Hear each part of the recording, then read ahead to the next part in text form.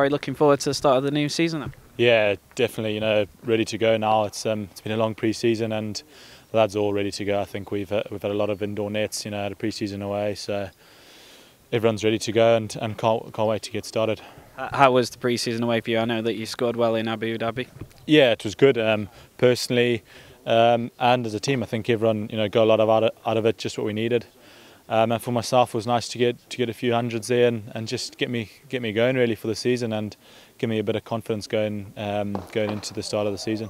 It must be such motivation amongst the squad going for a historic third county championship in a row. Yeah, it's huge motivation. The lads, really want to get underway and hopefully do it. We know how tough it's going to be. It'll probably be the hardest one. Winning 3 in a row.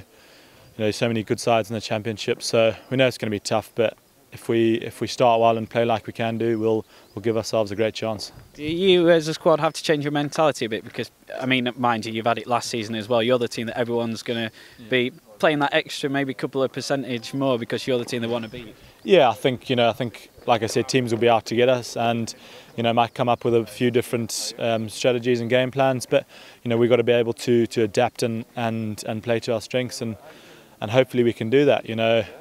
With a few new rule changes coming in, also it could be tough. But like I said, if the squad can perform like we did last year, we'll give ourselves a chance. Yeah, because the coin toss rule is going to be interesting. We're not quite sure how that is going to affect games, but it may make it tougher for the bowlers.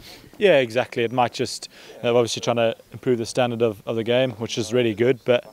It's just something a bit different, so we'll see how it goes. I think a lot of teams will want to have a bowl first yard Headingley, but we've got to, as bad as we've got to be good enough to adapt to the conditions. And in the shorter form of the game as well, it will be somewhere that Yorkshire will be wanting to improve on this season. Yeah, exactly. We know we've got to be better.